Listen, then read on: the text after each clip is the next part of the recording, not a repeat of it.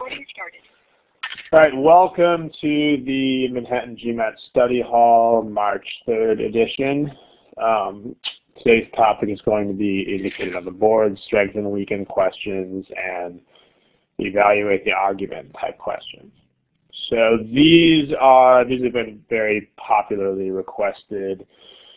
Going to try, as usual, to minimize the overlap between these question types and our coverage of the 9-session class. So hopefully not too many of these points will be repeated. Before we get started, as usual, we have to go ahead and give you the warnings that we always give you. So here goes that. The kinds of problems that you should and should not submit. Please don't submit problems that are too general. Some people are still doing this. Some people are submitting problems that are like, how do I do critical reasoning? Or how do I do modifiers or something like that. Topics that are too broad. Please don't do that. Please narrow your topic to something that could reasonably be the topic of a study hall. And moreover, if people are asking, if you are one of the people who are asking these very overly broad questions, hopefully you realize that you've got the wrong outlook on the whole test. Like if you're asking about critical reasoning as a whole, then it means you're not really thinking about critical reasoning the way you should be, which is every question type is a completely different enterprise.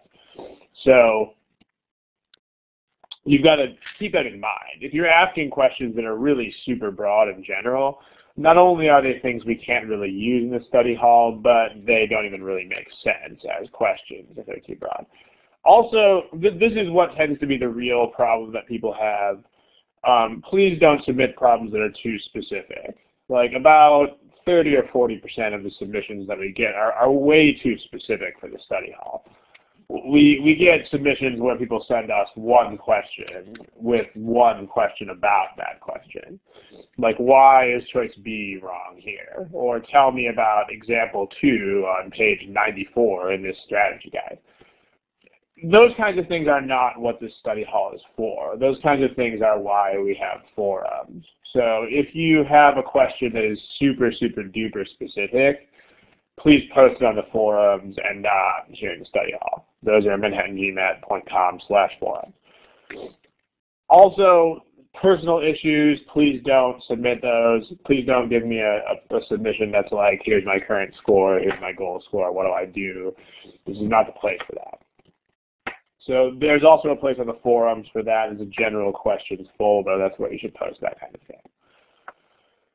So what do we want? And if it's an admissions question, then we have an Ask Admissions Consultant folder. What should we see? Please submit topics that are of intermediate scope.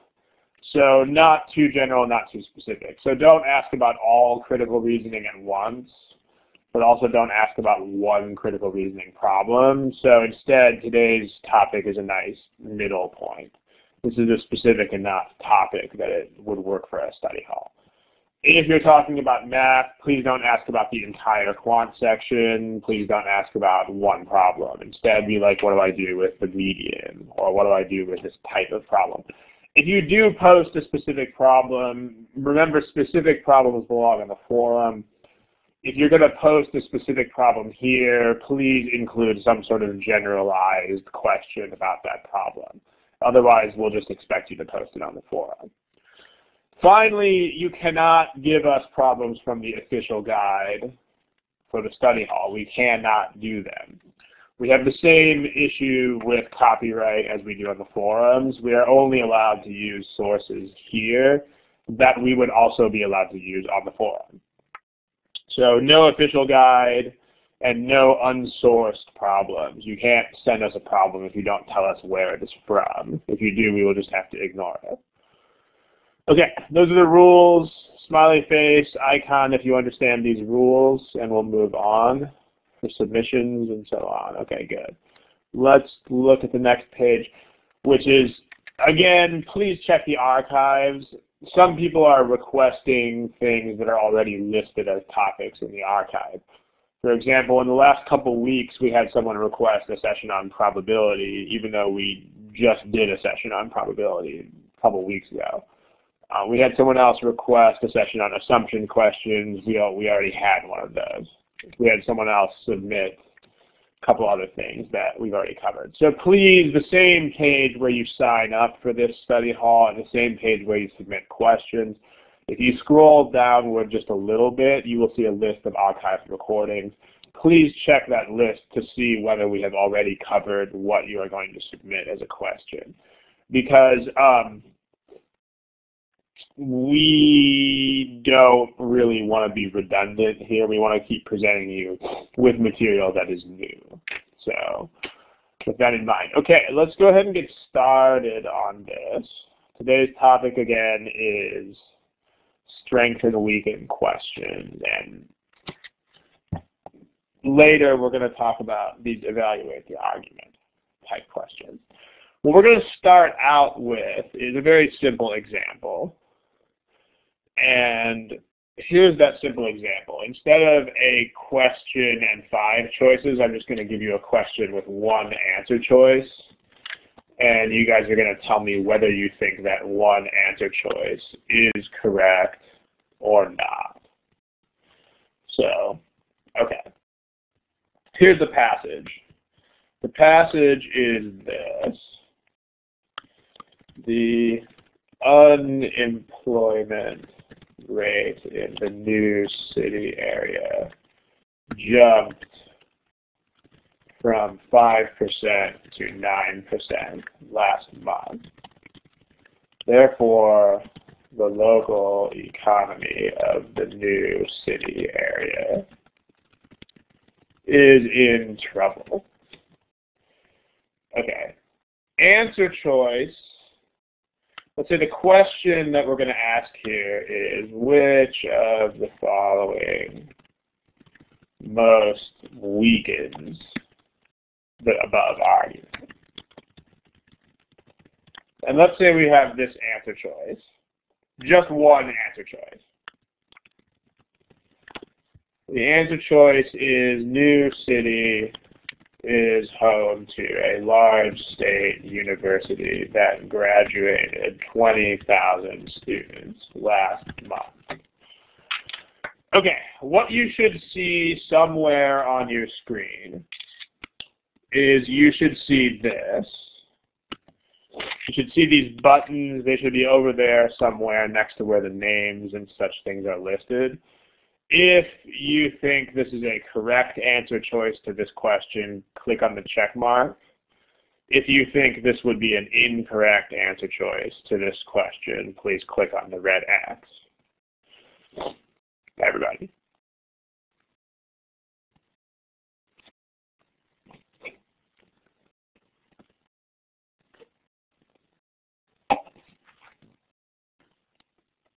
Okay, we got responses from about 2/3 of you.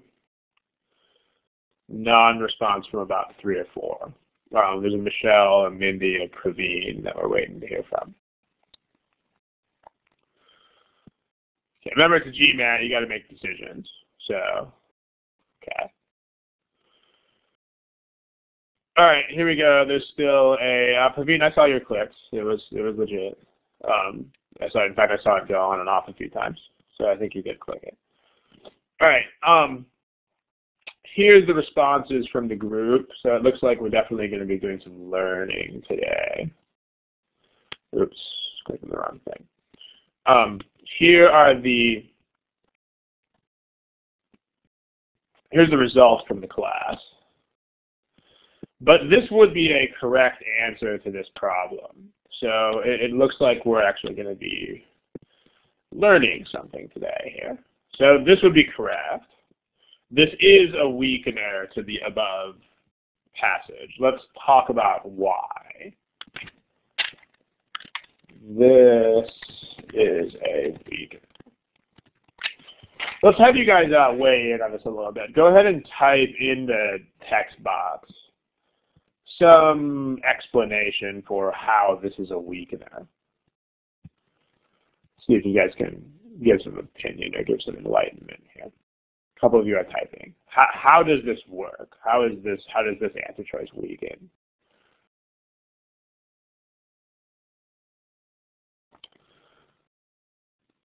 Okay, someone says more graduates, less unemployment rate. That is not it, because it's a fact that the unemployment rate has increased.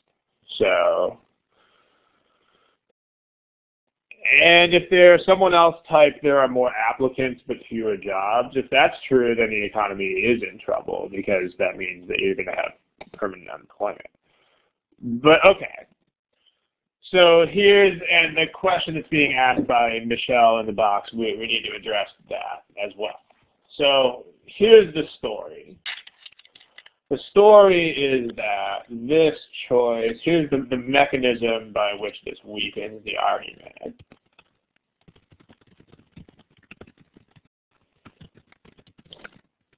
So the mechanism by which this weakens the argument is, okay, the argument says that there's a fact. The fact is that there's an increase in unemployment.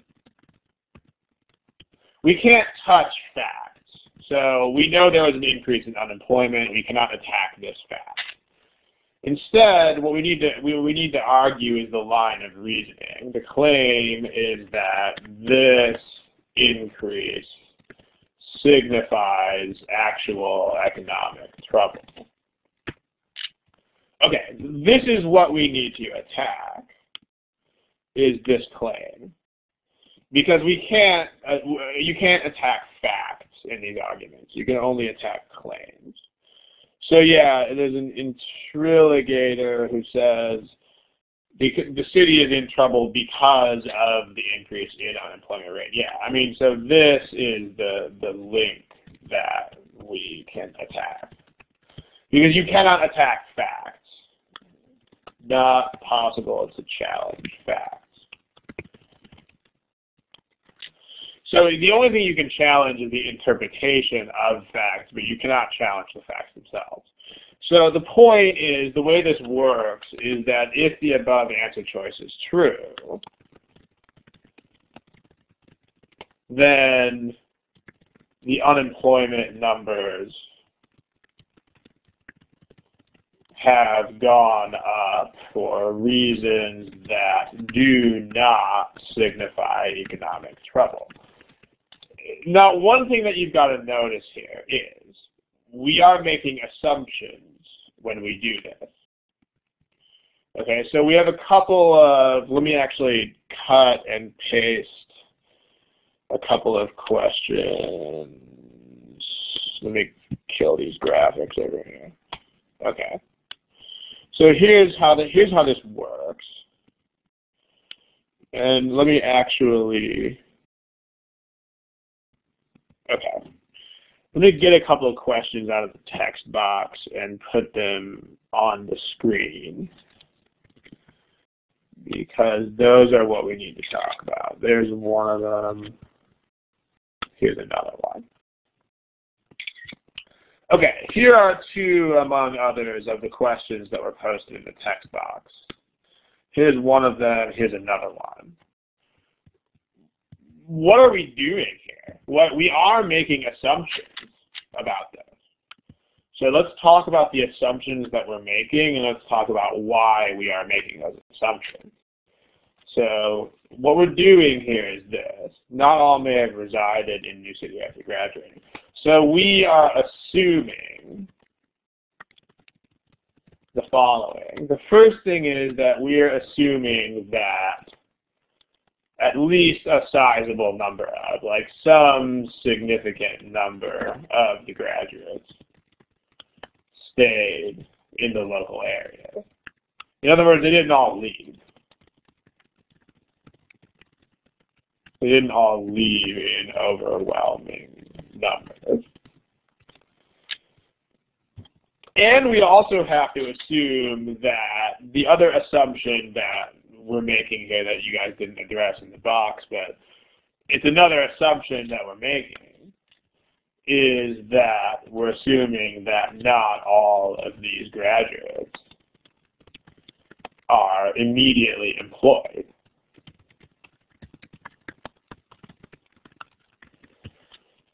So let me look through the text box and see what else, someone is saying, can we assume that local economy is in trouble if the rate increases? Well, no, you can't, because if you could, then this would be a fact. Like, if you could assume that, then it would be impossible to weaken this argument. Because if that were an assumption, then this conclusion would be automatic. Okay. We need to assume these two things. For this connection to work, we have to assume that some of these graduates stayed in the area and that not all of them were employed immediately. So the point here is this, and this is going to come as a shock to people who are used to the kind of thinking that you use on draw the conclusion and so on. But on strengthen, weaken problems, you need to interpret statements in the most probable or most reasonable way, like common sense sort of way.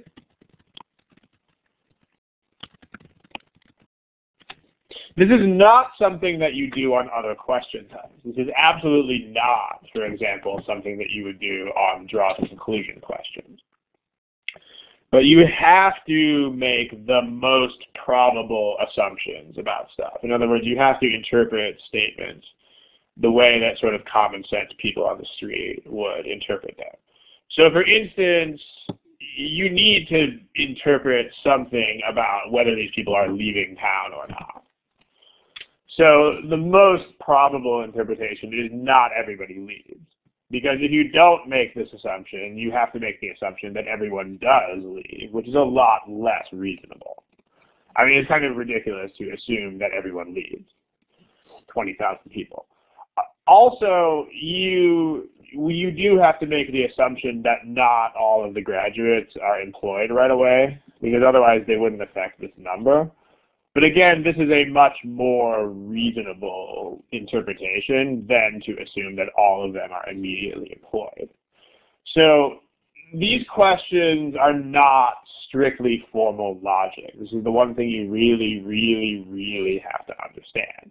These questions do require you to think like a real-world mentality and use a certain amount of common sense to narrow the possibilities down. So you can't think like you're thinking in a classroom. You have to think the way that you would out on the street. So,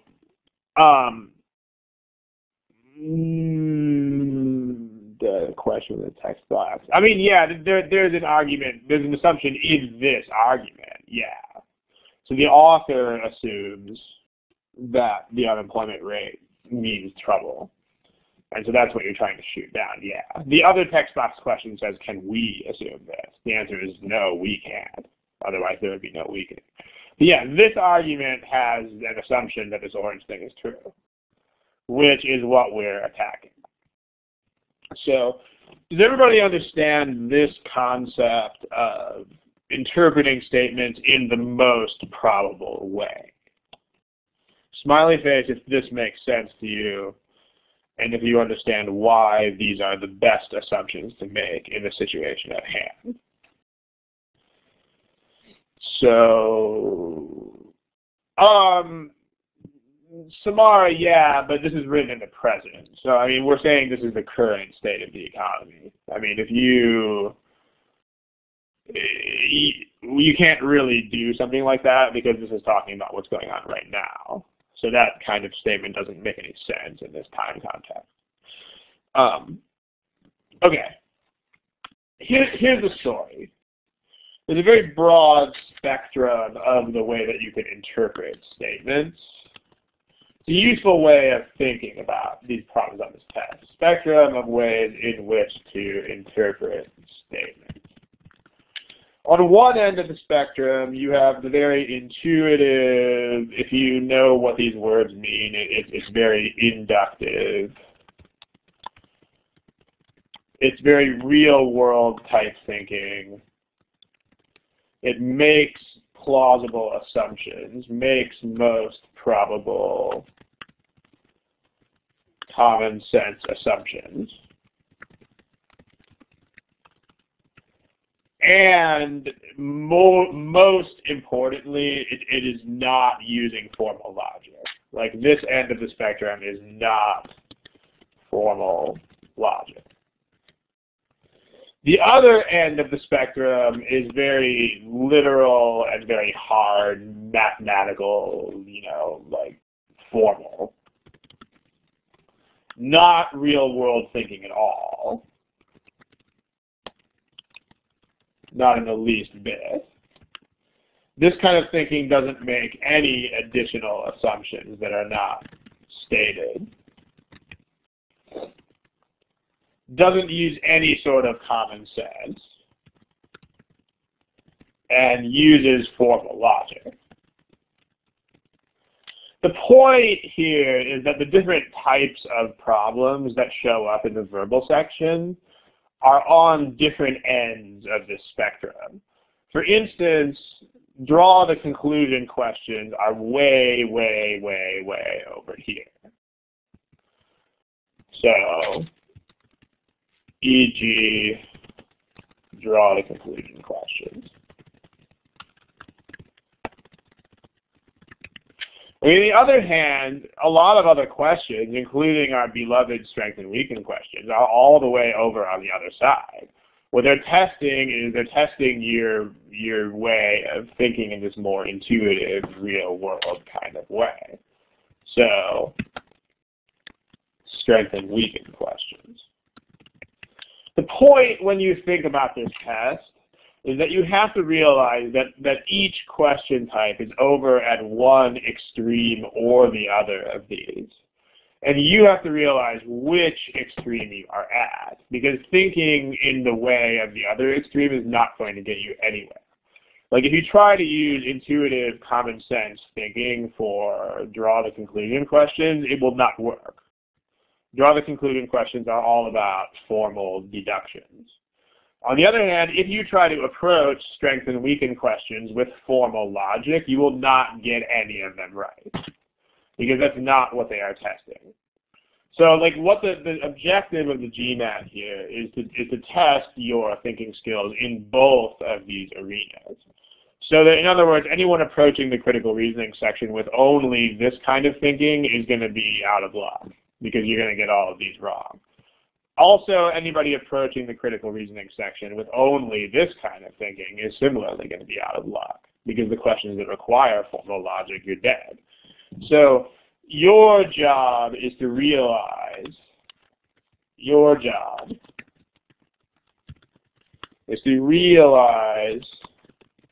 which of these types of thinking is relevant to the question type that you are currently dealing with, and use it. So, and in order to do this, what you are going to have to do is you're going to have to read the question prompt first. Again, I addressed this point last time. There's a book out there which, I'm not supposed to name it, but there's a book out there which, while it's a good book in most other ways, it tells you that you should read the passage before the question, and that's very, very bad advice, because you don't know how to read, because you don't know how you're supposed to be reading that passage until you read the question. So what I'm saying is, if this is an example of a passage, here's the passage we looked at last time. You need to read this first, because this tells you how you should be reading the passage. This tells you which of the above styles you should use in interpreting the passage. In other words, you don't know whether you need to read this in a very literal, very sort of nitpicky kind of way, or if you should just read it for the gist of the argument until you read the question type. So when you read this question type and it says which of the following weakens the argument, you know that your job is to read for the general principles and use your intuition to see what affects the argument. So once you read the question type and you've settled on a type of reasoning to use, then you go to the passage and you read the passage with that sort of type of thinking in mind. So let me illustrate this with a particular statement that, I mean, theoretically the statement would be part of a passage. It's not really part of a passage. I'm just going to isolate it. But let's say, let me copy the spectrum stuff over to the next page. Like, let's say you had the following statement. Say a passage contains the following statement. The statement is a patient was brought to an emergency room with injuries consistent with having been hit by a car. Okay, there's a statement. Let's say that the statement is in the passage. If you are reading this passage as part of a strengthen and weaken question, then how should you interpret this statement? What is the most probable interpretation of this? If you see this in a passage, text box, please. Like, what does this most probably mean?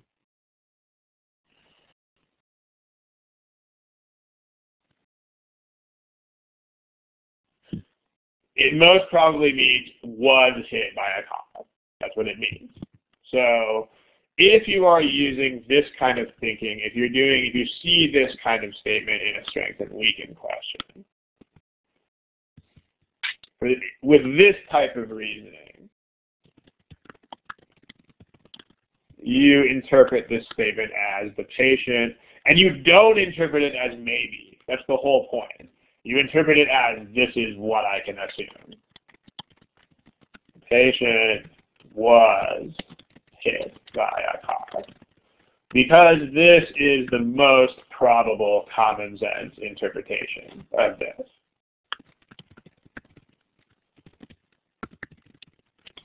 And that's how you have to process this. Like, if you're thinking only in terms of formal logic, then you can be like, okay, I don't know if they were hit by a car or not. But that's the point. The test is trying to filter out people who only think in terms of formal logic. Because, frankly, people who think only in terms of formal logic are not good at management.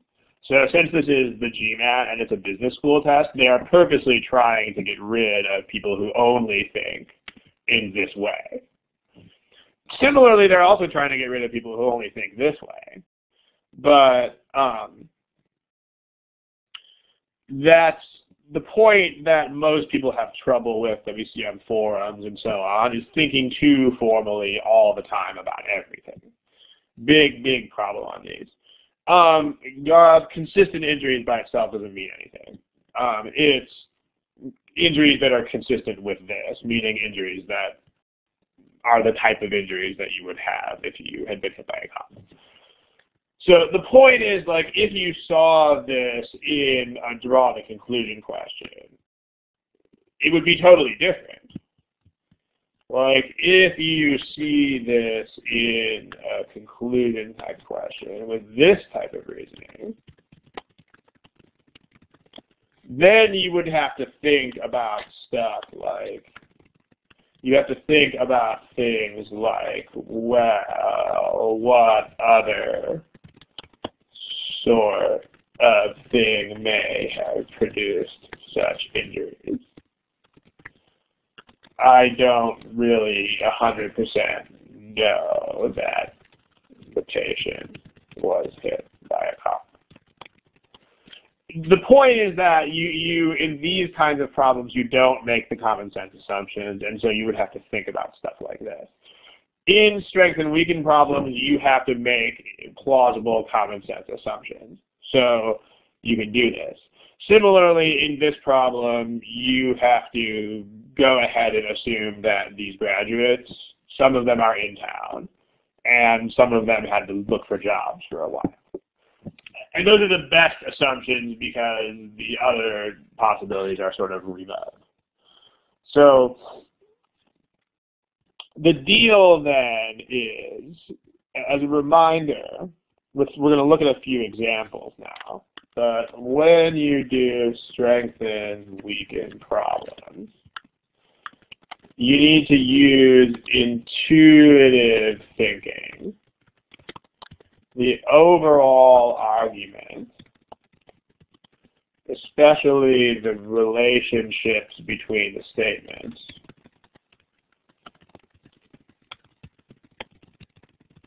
is much, much more important than the details.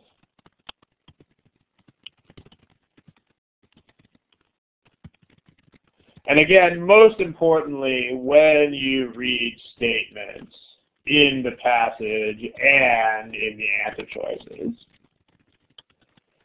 you can make common sense assumptions, and you can interpret statements in the most probable real world sort of way. Most probable assumption. So I'm going to go ahead and make an abbreviation for this because we're going to be talking about this a lot in the problems that follow. So in the rest of this study hall, I'm going to use this abbreviation. I'm going to use the abbreviation MPI for most probable interpretation. So the MPI, most probable interpretation of a statement.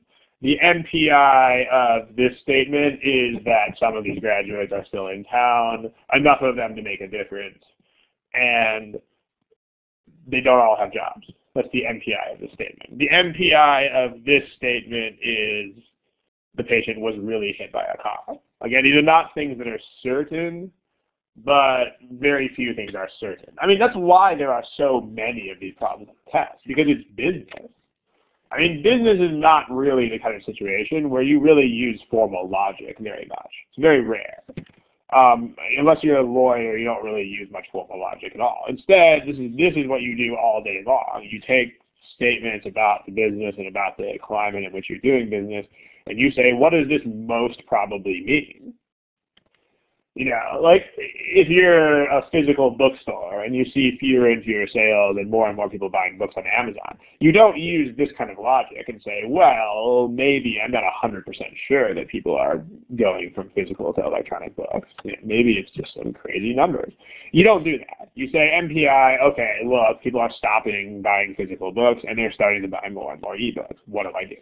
So this is much more like the kind of reasoning that you use in business, and that's why it is on this test.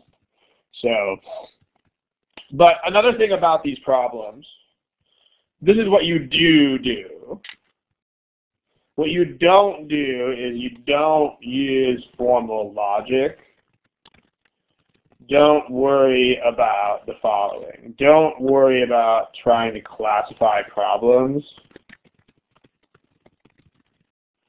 Or especially don't worry about trying to find general rules, because you won't find them. Again, that's why there are so many of these problems on the test, because there are not general rules that will generate answer choices. They don't exist. So then this is precisely the reason why they test these things so much.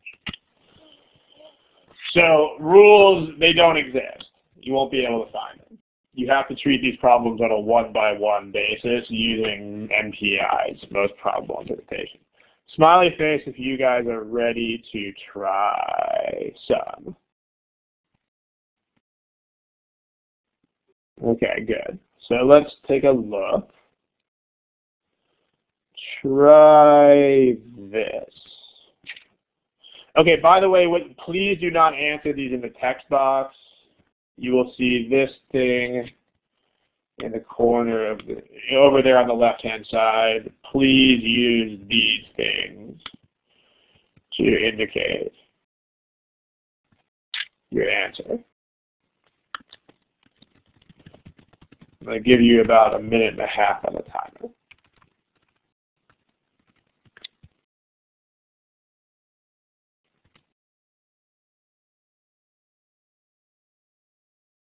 Okay, only about 1/3 of you have actually answered this thing.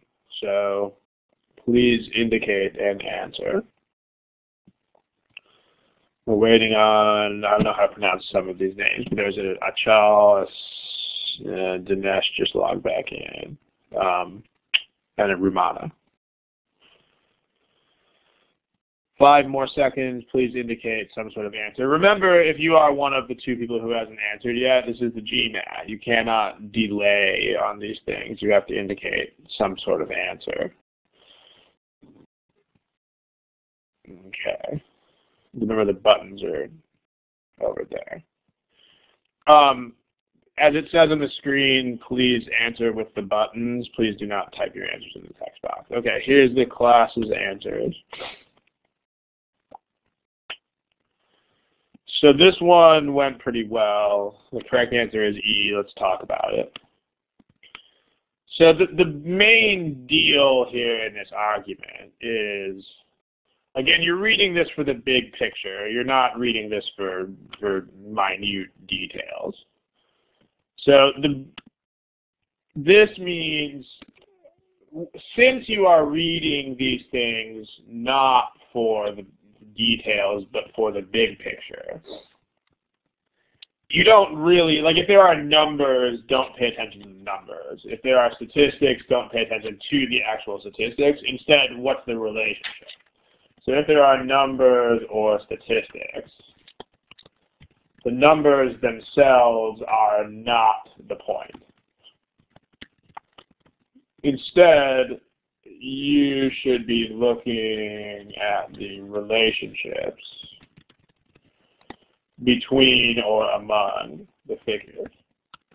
So the point of the average age of cars, like, okay, someone tell me in the text box, what is the point of this statement, this thing? Like, who cares? Like, what is that? What point is that trying to get across?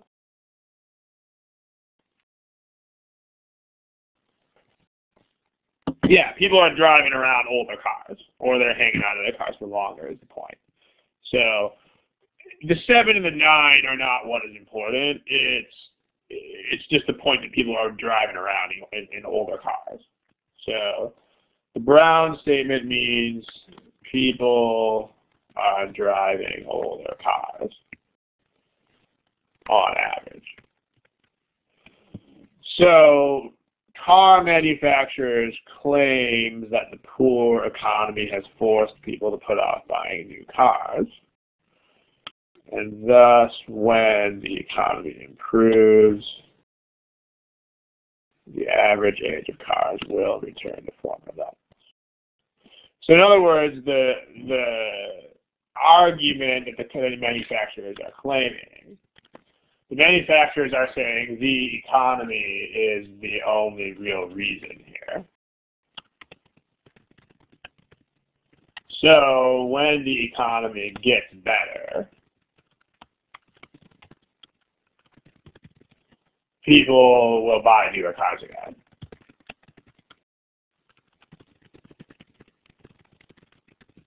Okay, but this is the argument.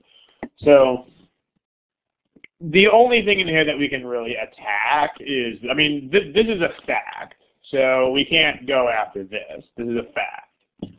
Like, if the average age of cars is bigger, then if the average age of cars is more years, then that's what it is. So that's fact. But this is an assumption that the manufacturers are making, so we can come after that with these statements.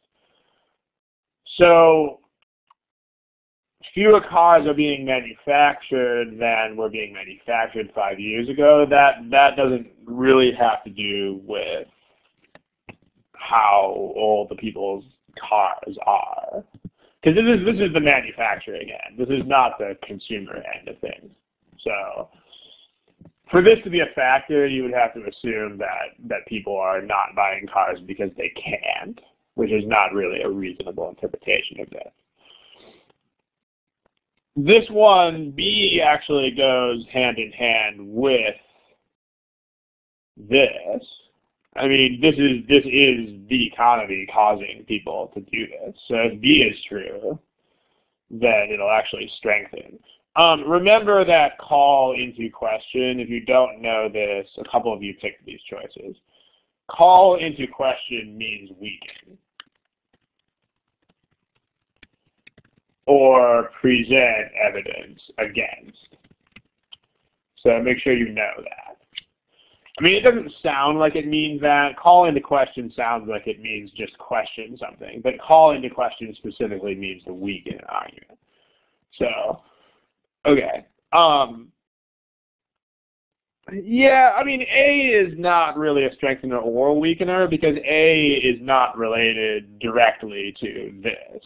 Like the fewer cars being manufactured there, there's just way too many variables going on there. Like, first of all, we're just talking about the cars that people drive there. I mean, that doesn't have to mean cars that are manufactured in the country.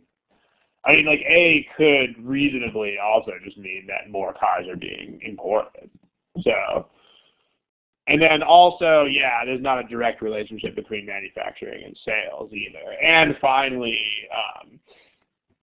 this is not really an economic factor. Like, this decision could be driven by other things besides economic indicators. So, like, for A, you'd have to make 4 or 5 different assumptions, some of which are not necessarily MPIs. C, it doesn't matter. I mean, C is a reason not to drive older cars, but people are driving older cars.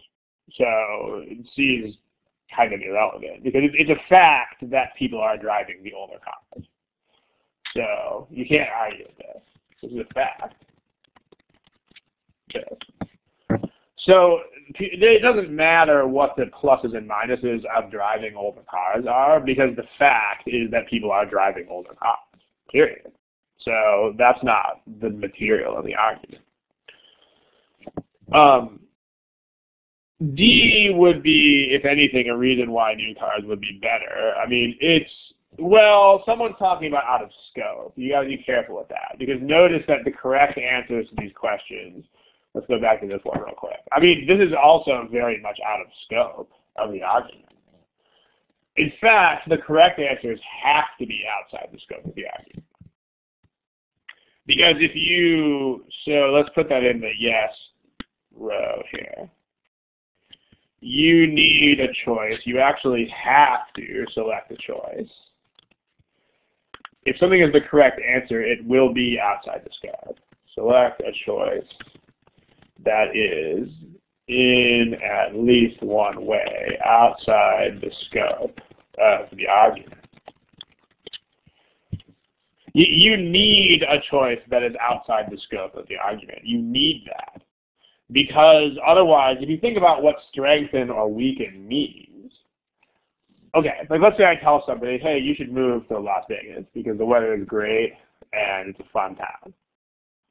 If that person tells me I need to strengthen my argument, that means I need to give him more reasons to go to Vegas. Like the reasons that I have not already given. So outside the scope is actually a good thing, not a bad thing. I mean, the question of whether it's relevant is a different question, but there's no systematic way of being able to tell that. You have to use your most probable interpretations and see whether it has anything to do with it. So D, though, D is an advantage of newer cars. So, yeah, you need to bring a new fact. Exactly. This is an advantage of cars that are newer. So, if anything, that intensifies the it's not very directly related to anything here, but if anything, it makes this even more significant that people are driving older cars because new cars are cheaper. But E, okay, the most probable interpretation of E, if most people believe this, then the most probable way to interpret this statement is that they will what? Text box, please.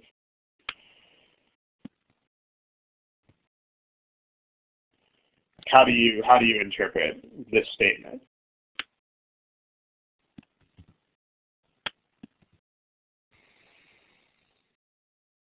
Yeah, most greater than 50%, yeah, fine. But remember, these arguments don't have to do with statistics.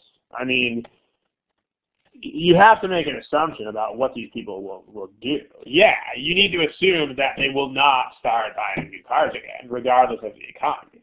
So it doesn't need to be everybody, but the most probable interpretation is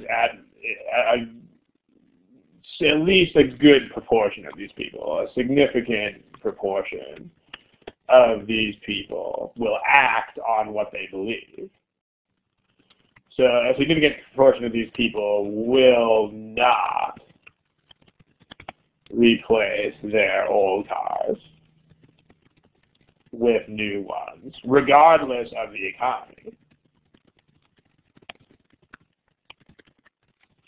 I mean, this is not formal logic. Again, if you are stuck in formal logic robot mode, you might look at this and be like, well, how do I know they're not all going to buy new cars, even though they have these beliefs?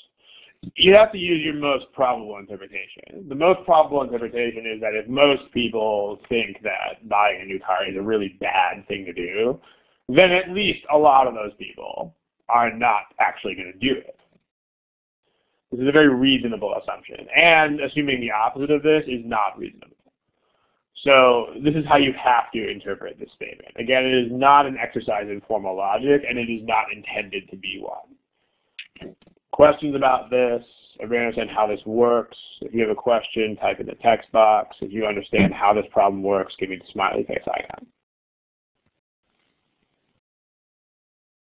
Okay, doesn't look like anyone is typing a question. So let's move on to another one.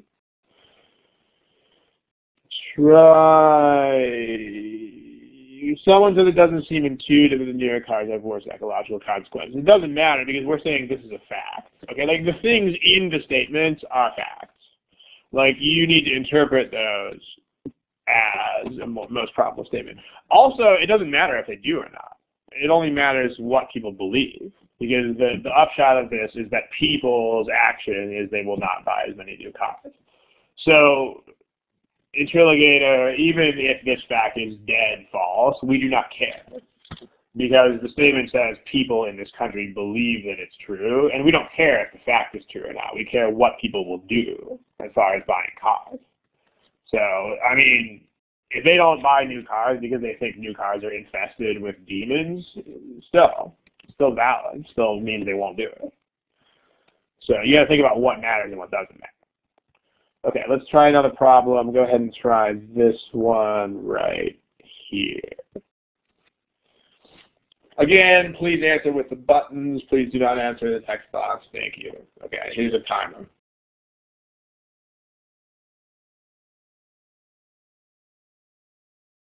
Okay, ladies and gentlemen, it's time to pick something pretty soon.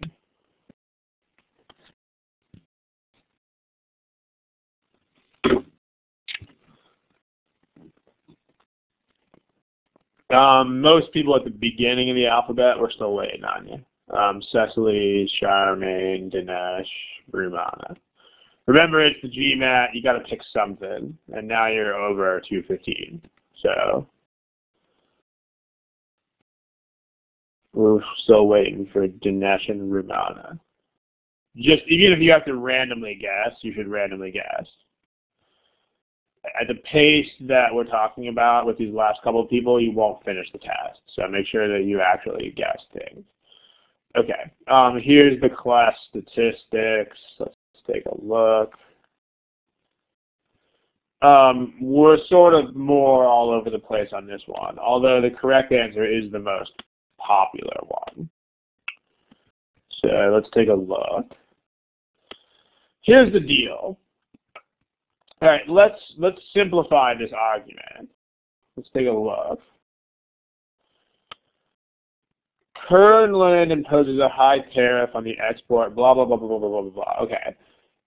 So there's tariff on their cashews. If the tariff were listed, then more farmers could profit. So if we're talking about two consequences of removing the tariff, the argument says if the tariff were removed, more farmers could profit.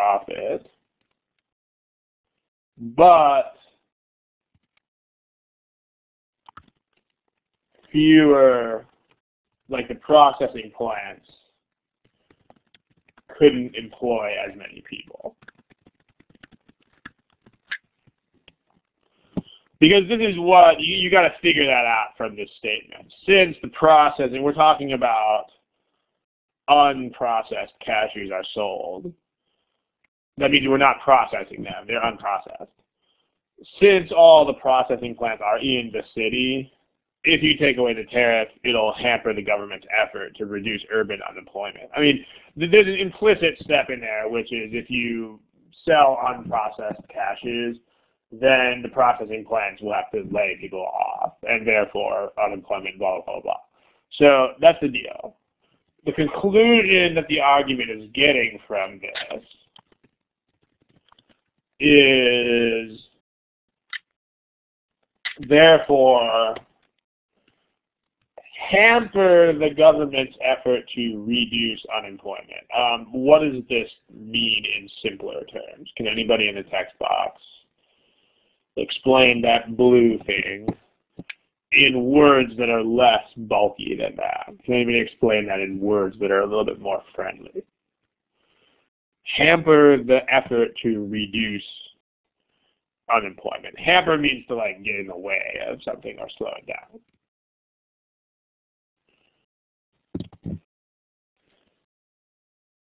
At least one of you is saying the opposite of what this is.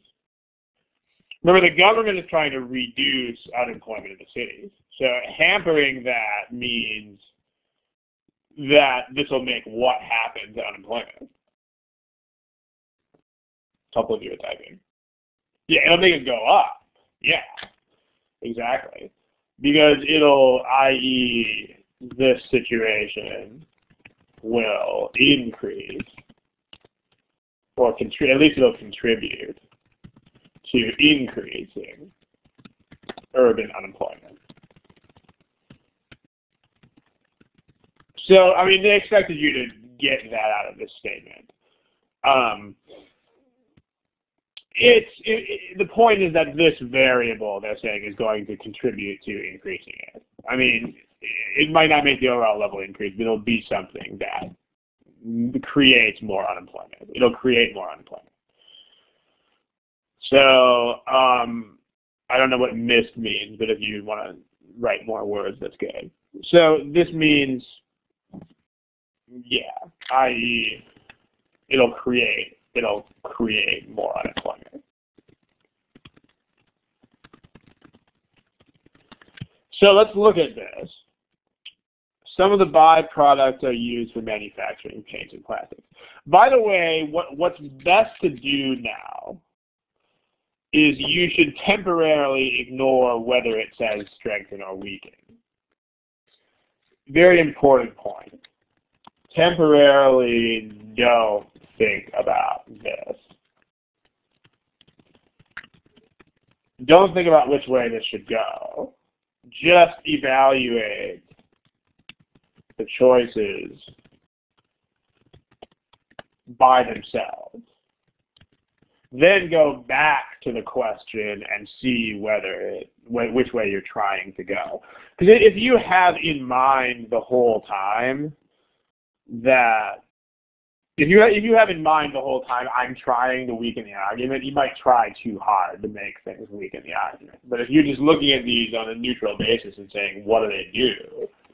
Then you will conclude that you'll make more accurate judgment. The way you get it couldn't employ as many people is because otherwise this blue statement would make no sense. Like we need the reasoning is we're not processing as many more cashews, and so we have I mean, the most probable interpretation of this is if you are not processing as many nuts, then you will have to lay people off. It's an MPI. It's the most probable interpretation. It means that we are not processing as many nuts anymore. So the processing factories won't have as much work to do. But yeah, you have to figure it out. They don't state it explicitly. It's the most probable interpretation. Okay. Some of the byproducts of processing cashews, we don't care. This doesn't matter. Other countries in which cashews are processed, we don't care what other countries do. We only care what Kirtland does. More people are engaged in farming than processing. The comparison of numbers doesn't contribute to this issue. Buying unprocessed cashews enable cashews processors to sell processed nuts at competitive prices. This is something that they can still do if we don't process as many nuts, but this doesn't address the unemployment issue. On the other hand, what E does, if you're driving farmers off their land and into the cities, it's actually a lot like, it's almost the same situation you had with those college grads. The most probable interpretation of this is that a lot of these guys will be unemployed when they get to the city. So, most probable interpretation, many of these farmers will be unemployed when they get to the city.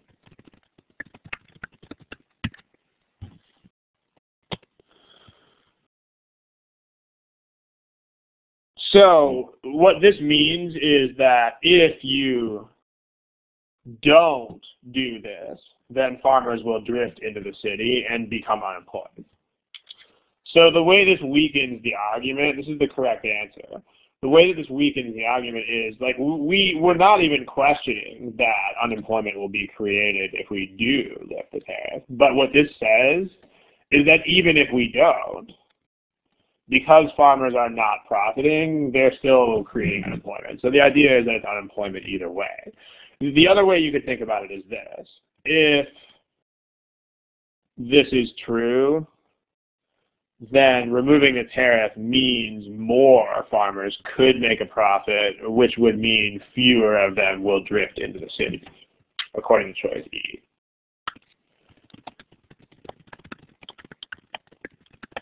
Fewer of them will drift into the cities and become unemployed. And so that's going to have a direct negative effect on unemployment instead of a positive effect. No, fewer of them will. So according to choice E, if you do this, then you will be reducing the number of farmers that drift into the cities and become unemployed. So in other words, that gives a negative effect on unemployment, which will help to balance or cancel out this positive effect. So none of the other choices really have an MPI that has anything to do with unemployment. Okay, yeah, it's a good question. I mean, again, you can see what we mean about most probable interpretations, MPIs, whatever you want to call them. Like, you need to make them. You have to make these interpretations of the statements. Okay, let's try one more. Let's try this.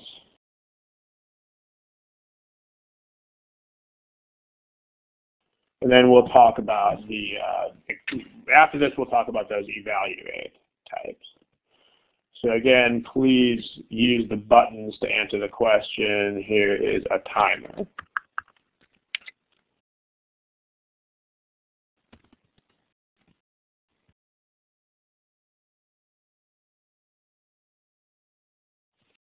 Okay, timer's up. So let's take a look. As far as really, really hard ones goes, someone is saying, can we try a really hard one? That's really varies from student to student. Like the last one was pretty hard for the group. We were kind of all over on that one. Okay. Natasha, Rumana, we're still waiting on you too. Okay, so here is, you guys did a very good job on this one, so we're going to move on quickly, but let's do a quick discussion. The deal here is that, okay. Here's the story with the big picture of this argument is this. Northern Air depends for its success on the economy and a quick turnaround. So it depends on quick turnaround. And so it is planning to replace its large planes with Skybuses. So the fuel efficiency results in lower fuel costs and reduced time spent refueling. So this is a fact. Like, we can't question the fact that it's reduced refueling time, and we can't question the fact that it's, like, these are facts. So you can't, anything about fuel costs isn't really relevant, and anything about refueling is not really relevant because it talks about these things. These are facts, so you can't touch these. So the point is that the big picture of the argument is that they need these planes to get off the runway faster. So the big picture is, the issue at hand is, will the Skybuses really get off the runway faster? So the pro here is lower fuel costs and reduced refueling time. So, and economy. So economy has to do with lower fuel costs, and quick turnaround has to do with reduced time spent refueling. So will they get off the runway faster and or cost less? So if you are going to strengthen this thing, like if you have get off runway faster or cost less, then that's a strengthening. But if you have get off the runway slower or cost more, then that's a weakening. So A is it'll cost less. So, and it'll be a direct flight, which means you don't even have to get on the runway in the first place. Like, this is even better than getting off the runway faster. This is, you don't even have to use the runway. So A is strengthening. We like A as a friend. Okay, aviation fuel, this is projected to decline in price. This means that they're going to cost less. But this is not a strengthener because this is not Skybuses costing less. This is everything costing less. So if everything costs less overall, then we don't care. The fuel efficiency will cost it to eliminate refueling. That's a strengthener. I mean, mechanics' jobs, unfortunately, are not part of this argument. And then none of them are considering buying Skybuses. This is irrelevant because the argument is about the merits of the Skybus itself, not about whether the competitors are doing the same thing. Because it doesn't say that they depend on being more economical or quicker than competitors. It just says they need these things to absolutely be true, not relatively. But this is, it'll cause turbulence that force other planes to delay their takeoffs. This means that it will get off the runway slower, because they're taking a long time. So this is a weakening. It's supposed to be a W, not a V. Okay. Any questions about that? If you have questions about that, go ahead and type. So the correct answer here would be E. We want the one that weakens. Yeah. Okay. Any questions about that? All right. Now let's take a look at a new type of question that is not a new type of question. Let's take a look at the so-called genre of evaluate the argument question.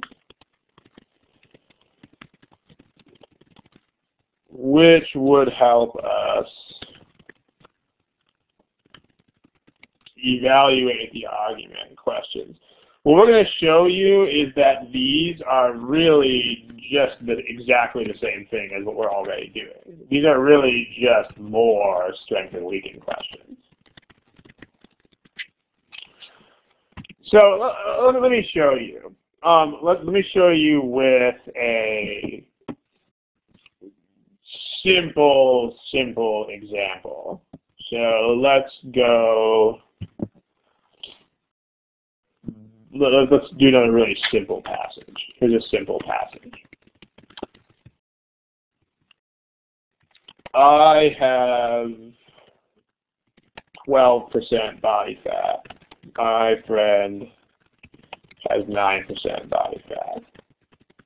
Therefore, my friend has fewer pounds of body fat than I do. Okay. Does anybody see where you could strengthen or weaken this argument? If you do, type in the text box. If there's any issue in this argument that you could strengthen or weaken, tell me what that is. Yeah, it's a percent versus a real number. So what additional consideration would, yeah, you need the actual weights to compare. So sample answer for strengthen would be something like my friend's body weight is close to mine. Because then if you take 12% and 9% of similar numbers, then you're looking at less with the 9%. On the other hand, sample answer for weaken would be something that's the opposite. If my friend weighs a lot more than I do.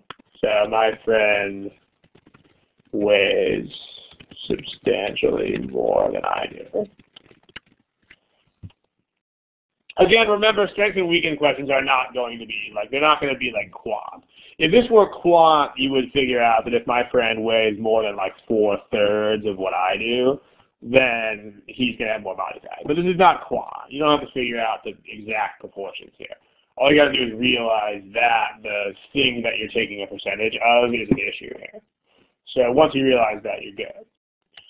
So now here's the new question type, and what you're going to discover with these examples is that it's really not a new question type at all.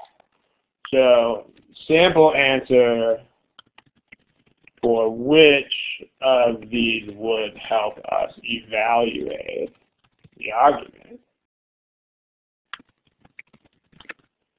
It's really the same as what we already have here, but it's just not decisive. That's the difference. So like the relative body weights of me and my friend. Or something like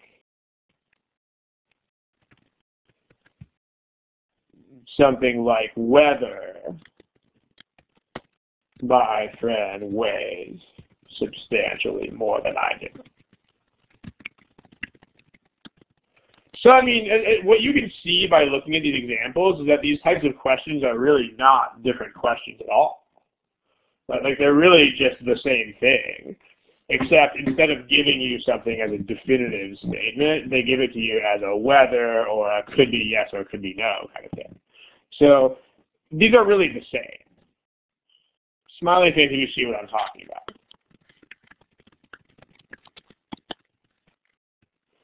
And not in other face if you don't. Like the only difference is that evaluate questions don't tell you which way the statement comes. So, okay, here's the story then. If you get a question like this, if you get a which would help us evaluate the argument question, the best way to handle these is just to like take the indecisive statement usually, but not always, starting with whether. Make it decisive. Just make it go one way or the other. So, e.g., if you had, for example, if you had whether the patient normally gets adequate sleep, just make this the patient normally gets adequate sleep. Or make it the patient doesn't normally get adequate sleep.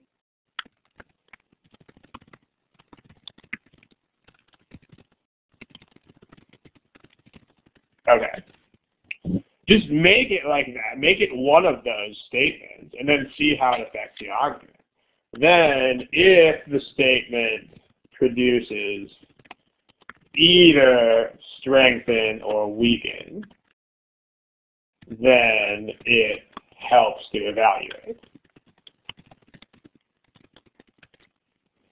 Because you don't know which, I mean, either way, as long as it helps you figure it out in either direction. So in practice, what you're going to see in these things is you're either going to see 4 neutrals and a strengthen or 4 neutrals and a weaken. Or it's kind of rare, but if you had which one of these would not help us evaluate, then you would have 1 irrelevant factor and 4 that were either strengthen or weaken. But so let's take a look at these, knowing that we know now, knowing that these are basically exactly the same thing as strengthen and weaken. They just don't make the decision for you. You have to make the decision yourself. So let's go ahead and look at one. I see one person is typing. No, okay, not. All right, let's take a look at least a couple of these until we run out of time. Why don't you try this? Please answer with the buttons. I will be back in 2 minutes.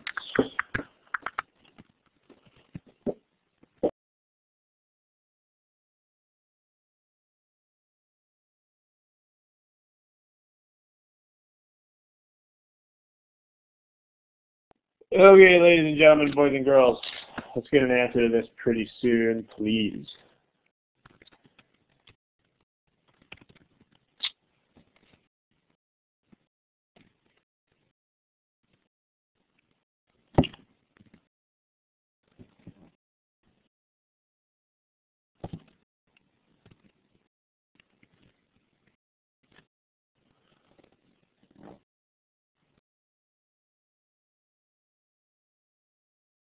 Okay. Still got a couple people who don't have answers. So let's take a look.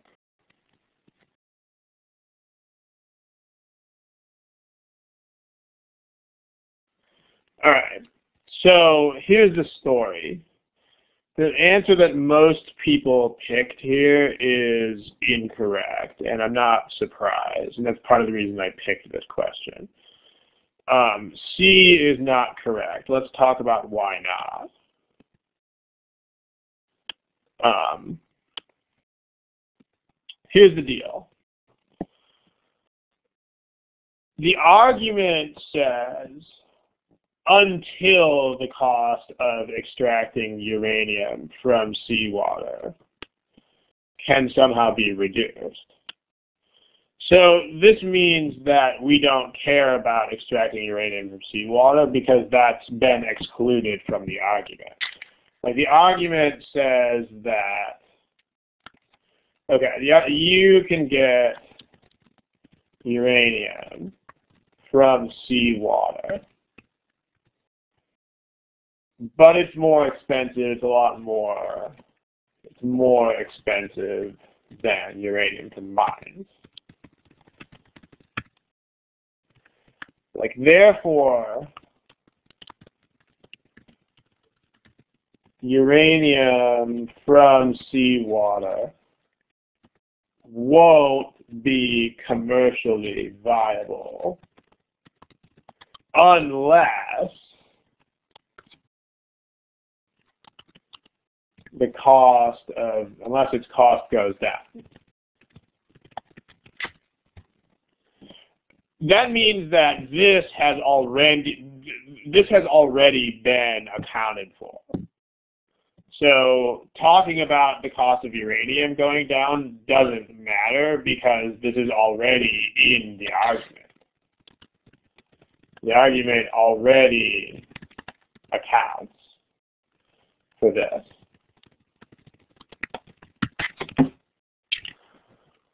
So like if I say something like you can't, you can't buy a Ferrari unless you're rich. If you tell me that lots of rich people are buying Ferraris, that doesn't affect my argument because I've already allowed for that. So, in other words, if you have blah, blah, blah, blah, blah, blah, blah will not happen unless X, then X is not a strengthener or weakener because X is in the argument already. So one way to think about it is in that sort of common sense way. The other way to think about it is just to realize, again, that things that are in the scope of the argument are not correct answers. So this is probably the easiest way to understand this. But things that are in the scope of the argument do not strengthen or weaken the argument because they are already in it. So that's the deal. So C doesn't help because C is already addressed. It's not a strengthener or a weakener. Okay, let's talk about choice A. Choice A says whether the uranium inland is already being depleted. So let's make this the uranium on land is being depleted. The most probable interpretation of that is that it will run out. Because something is rapidly being used up, that means it's going to all be used up. So, most probable interpretation of this, it's going to all be gone. So what does that mean if it's all gone? It means you are going to have to get uranium somewhere else, even if it costs more. So what that means then is that this is, even though the cost is high, this will be commercially viable because it'll have to be. You're going to run out of uranium from land. So this is the correct answer to the problem. This one, B, we don't care because it doesn't matter where the uranium is used is not relevant to the argument. We don't care who's using it or where it's used. We just care how the market behaves.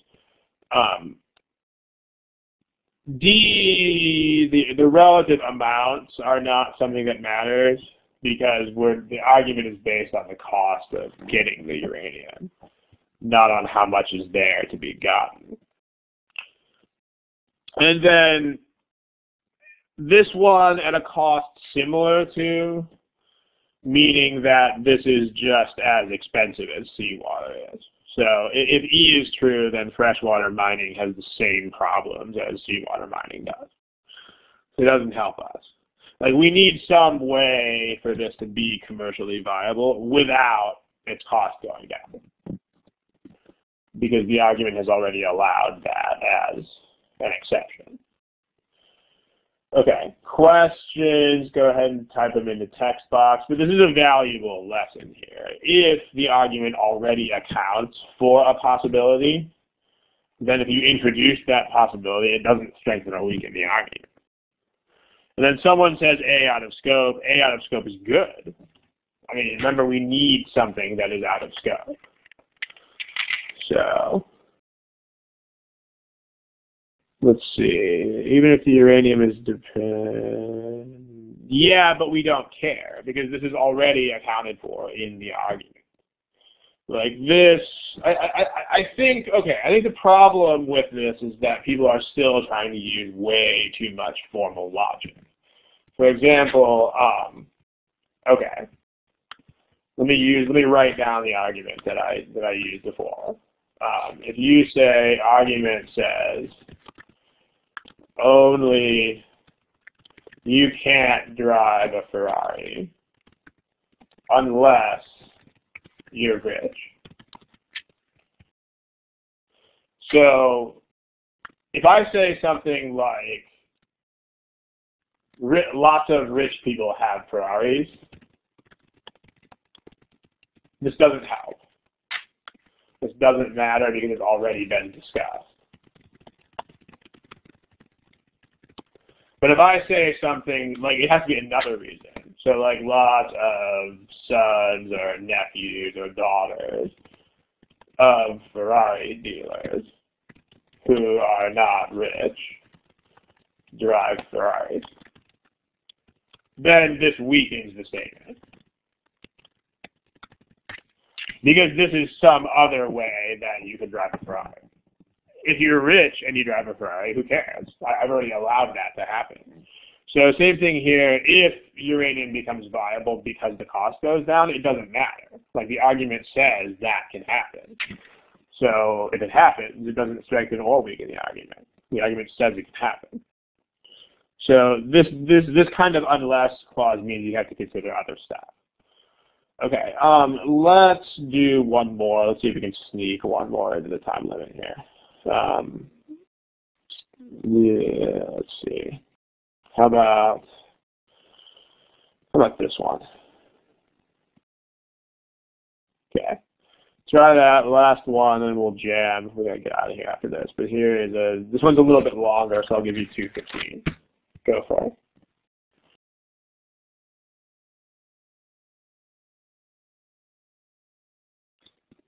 Okay, everybody spent 2 minutes, 15 seconds already, so please indicate an answer of some type.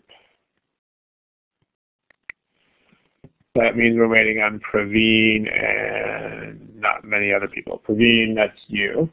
Please indicate something. Okay, here's the answers from the class.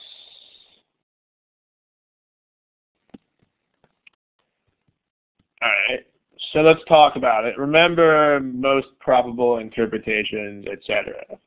So the argument is that the manager argues that overall costs would be unaffected. In other words, that costs will cancel out other costs. So the manager argues that the cost of replacing damaged products, which would be saved by the new packing,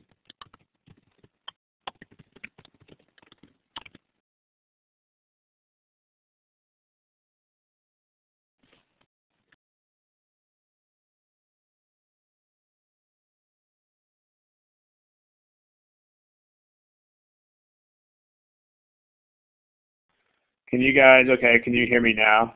Let's say I got cut off on the, okay. All right, the cost of replacing the damaged products saved by the new packing, that's supposed to be parentheses, and the cost of increase of the packing itself. The manager is saying that these two things are going to cancel each other out. He's saying the cost will essentially remain unaffected. So this will cancel out, says the manager. So anything affecting either of these costs in a unidirectional kind of way, so they wouldn't cancel each other out, that's what we want. So let's take a look. If you look at what's going on here, we are only talking about TrueSave's own products. So any sort of comparison with other products is not going to help. Like, we need to talk about only the products that TrueSave carries. So in other words, comparisons with other companies are irrelevant.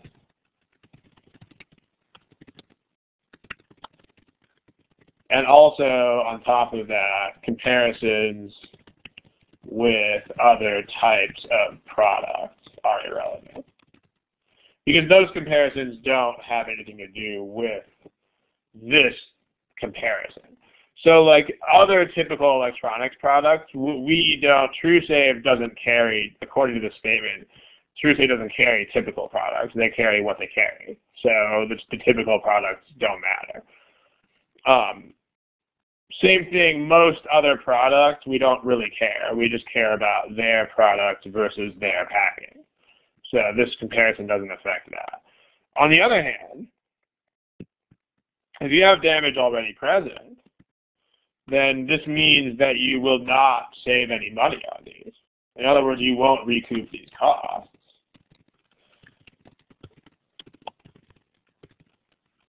With the new packing. So that's going to work against the manager's claim because it's going to reduce this effect. It's going to, the manager's just assuming that the damage happens in transit. So if the damage doesn't happen while the products are being shipped, then the packing is going to have nothing to do with it. So this is a weakener. If this is a true statement, then it's a weakener. D, we don't care whether the customers blame themselves. I mean, that doesn't matter as far as cost goes. And then performance of the shipping companies, whether they monitor the performance or not, has no direct effect on how much these things cost. So there we go. Most probable interpretations. Any quick questions about this one? Quick being the operative word. We do have to end here in a couple of minutes because we're over time. But if anybody has quick questions, feel free, fire away. Otherwise, we are going to close. It's C, because C is the one that if you actually make this a definitive statement, it becomes a weakener. So. S, were you watching the slide where we talked about that? This slide right here? If it produces either one of these effects, then it helps. If it helps to evaluate, means it can help you either way. Like if something strengthens, then that helps you, and if something weakens, it also helps you. So either way. All right. Any other quick questions? Shoot away. Otherwise, we are out of here. Good stuff. So I'll start logging you guys out in the next 30 seconds or so if there's no questions. All right, you're welcome. Have a great week. Good night and good luck. Take it easy. I'll see you guys in 2 weeks.